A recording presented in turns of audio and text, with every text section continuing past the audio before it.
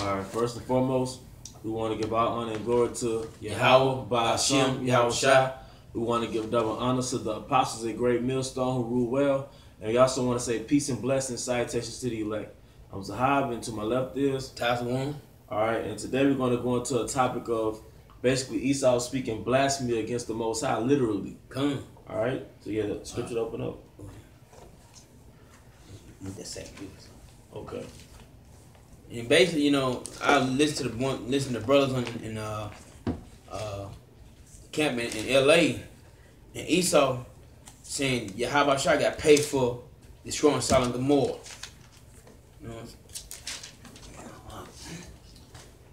I'm gonna get 2 Peter 2:6 right quick. Go ahead. All right, this is 2 Peter 2:6, and turning the city of Sodom and Gomorrah into ashes, condemned them with an overthrow, making them an example unto those that after should live ungodly.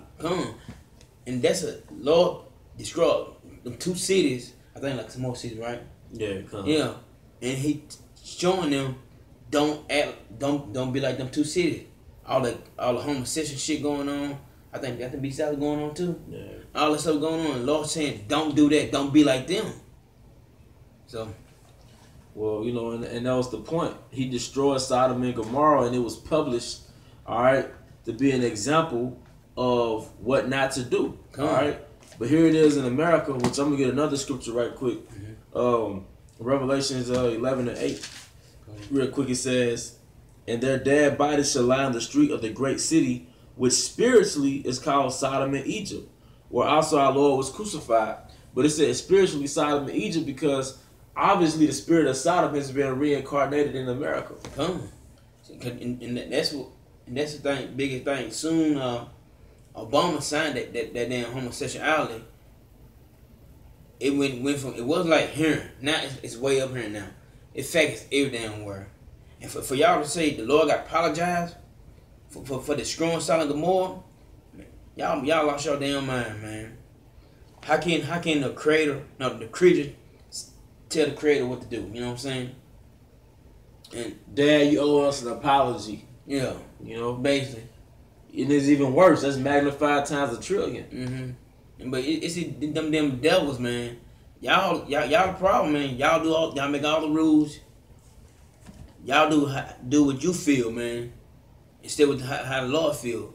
Y'all taking everything upon y'all hands, man. All right, this is Revelation chapter 13, verse 6.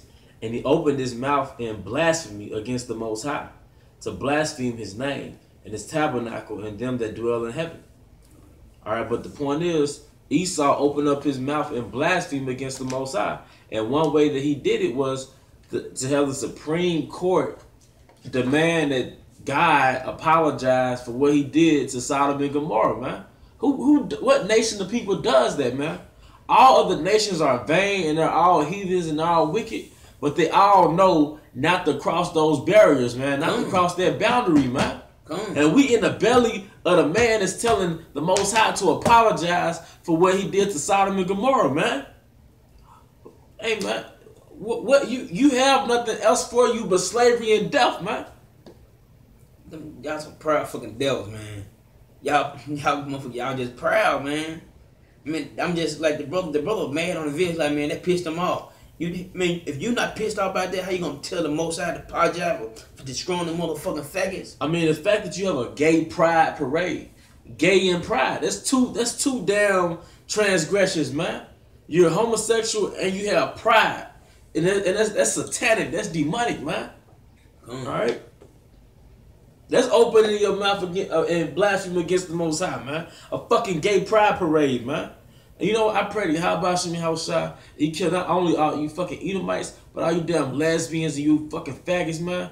And you pedophiles and you people that trainees. You trainees and LGBT and DT, all that crazy shit. I pray to Yahweh Shai, the death and destruction be upon you, man. And the niggas that get along with this shit, oh, no, I'm cool with them. No, motherfucker, you gonna get it too, same time. You're not a man, man. You're gonna die with the sword too, man. You're gonna die, man. You're gonna die from the sword.